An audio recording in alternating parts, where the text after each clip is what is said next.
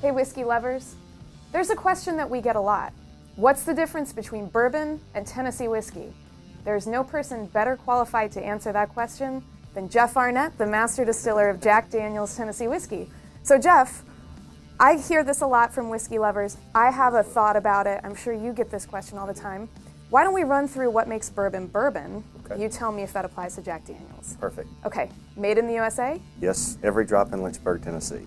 51% corn? Actually 80. Well, minimum so, yeah, 51%. Yeah, so, distilled to no more than 160 proof? 140. Okay. Goes in the barrel at no more than 125 proof? Yes, 125 into a new charred oak barrel. That was going to be my next question. Perfect. And it's bottled at a minimum of 40% ABV. Correct. So, it's a bourbon? Well, yes and no. You know, I often tell people that Tennessee whiskey isn't anything less than bourbon because we've satisfied everything that's required by the federal codes for bourbon. But historically, if you look at Tennessee whiskey and what they were doing that made them somewhat different than what was being made up, you know, north of the border up in Kentucky, it was this, what they call the Lincoln County process, or this additional step of 10 feet of hard sugar maple charcoal filtration, or at least that's what Jack Daniel's chose to do. So in every regard, I think a Tennessee whiskey is a bourbon, but we like to say it's sort of a bourbon plus or a bourbon plus one.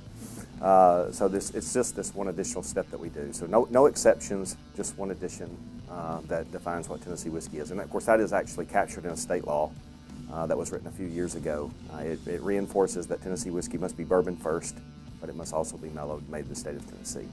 So for you, if you're tasting Jack Daniel's next to, let's say, just a Kentucky bourbon, what does that charcoal mellowing add here in the glass? You know, a lot of times as I'm kind of breaking down the Jack Daniel's process, before I even get to charcoal mellowing, I will start with our grain bill. Jack Daniel's is 80% corn, 12% malted barley, and 8% rye. So, you know, we're all at least 51% corn, but where we really differ with Kentucky bourbon is in the rye content. You know, being 8% is really low. Most Kentucky bourbons will be 2 to 3 times higher in rye than we will, and that will add a peppery, spicy note. So I'll often describe, or you'll hear Kentucky bourbons described as having that characteristics of being maybe slightly bold, peppery, spicy. When I talk about Jack Daniel's, I don't use those terms as much as I do sweet and oaky.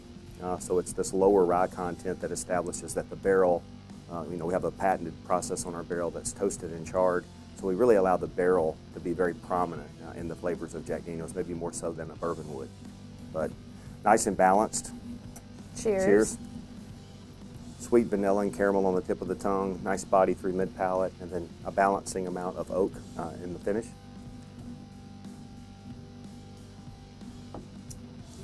Yep. Tastes like Tennessee whiskey. You know, we make several different whiskeys today, but in a word, from old number 7, what I always look for is balance. You know, I don't want it to favor the sweet part of the palate or the oak part. I want it to kind of feel like it's uniform, very, very uniform across the palate. So sweets on the tip, oaks in the back, but really not dip in the center. And it has a really nice, what I would call moderate level of mouthfeel.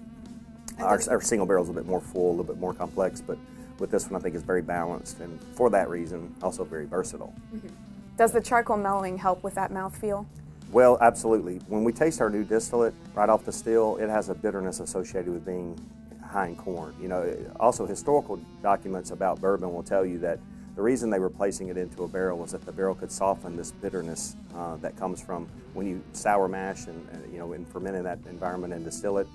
Corn is a sweet grain but tends to mask its own sweetness with a lot of bitter elements. So the barrel is one way to soften that, but we feel like at Jack Daniel's that charcoal is even more effective, and it can accomplish in days what barrels might take years to do. So it gives us a nice head start getting into the barrel, but it allows that high corn grain bill that we have that really should be sweet to really be sweet even before it gets into the barrel.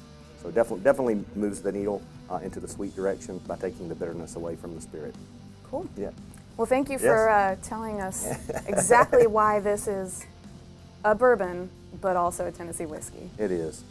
It's certainly nothing less than a bourbon. Cheers, I'll drink to that. Cheers.